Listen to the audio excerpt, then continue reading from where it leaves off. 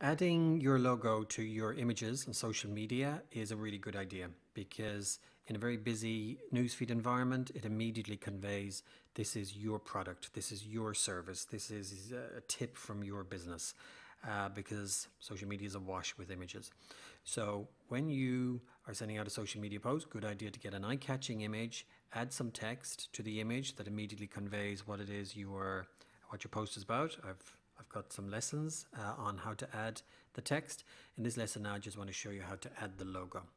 So I'm going to come here to some apps I have, and the one I want to show you is Picsart. It's a free app that allows you to do loads of things to your images, but one thing that I use it for is adding my logo very easily. So when you open the app, there's a plus button down here, and tap on the plus, and they're basically asking you now to choose an image from your phone. So I'm going to scroll through here and I'm going to choose an image. So I'm going to choose this image here of a rose on a plate and a message booked now for Valentine's Day. Now in another lesson I showed you how to add this text using Spark Post, and within Spark Post you can't add your logo. You can simply add text that looks really good, and you can even animate the text, but you can't add your logo unless you have the pro version for €10 a month.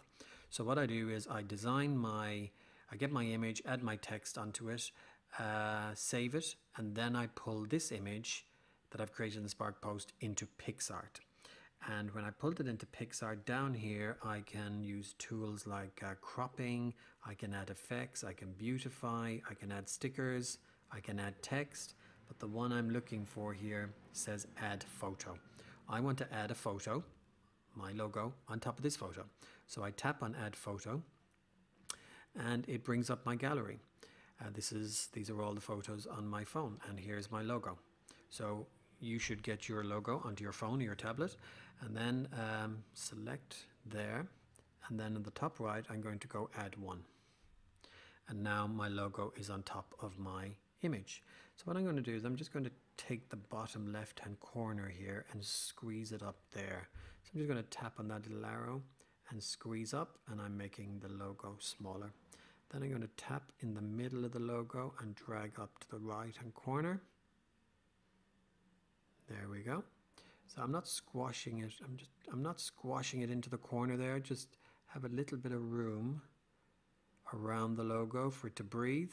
Just imagine the BBC or the Channel 4 or the RT logo. They don't have it squashed into the corner. And there we go, I'm happy with that. So I'm going to tap on my tick top right, and then I'm going to tap on that arrow there. So what I want to do is I just want to save this. I'm going to tap on that, and then it says, well, what do you want to do? Do you want to share it immediately to Instagram or Facebook? No, I want to save it to my gallery. So you just tap on gallery there, and it says save to gallery. So that's Picsart, a free app that you can use to very easily add your logo onto your images.